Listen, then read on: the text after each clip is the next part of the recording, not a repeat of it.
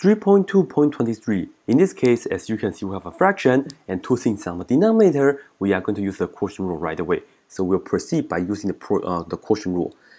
F on the top, G on the bottom, write down G first, and in this case, we have B plus C, and here we still have the e to the x. And for the f function, f is equal to a.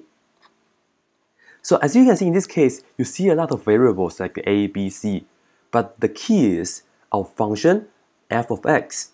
So the only variable that we're considering is x. The rest, the a, b, and c, they are just constants. They're just like numbers. You can think about a is like 5, b is like 2, and c is like 9 or things like that. Alright? So I want to make a note right here. A, b, and c are just constant. They are just regular numbers, right? So, anyways, you write down you write down g and f. You write down g first for quotient rule, and you just go ahead and differentiate. Derivative of constant, derivative of b is equal to 0. And for this part, c is just like a number like 2 or 5. Doesn't matter. Derivative of c e to the x is just c e to the x. And for f is equal to a, derivative of constant is just 0. Alright? And this is all we need. Now we are going to proceed. Use the quotient rule.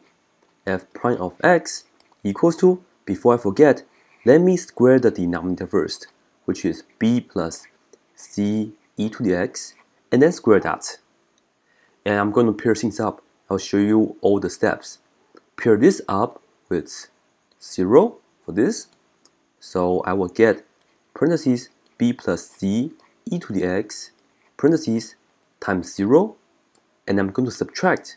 I pair this up, which is a. I'm going to pair up with that, multiply with that. So I subtract a times c e to the x, just like that. And in here, notice that one part is actually extremely easy because this parenthesis is multiplied with 0. So of course this is pretty much 0.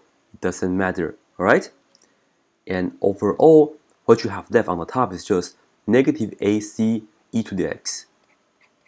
Negative ac e to the x, or over that as the denominator.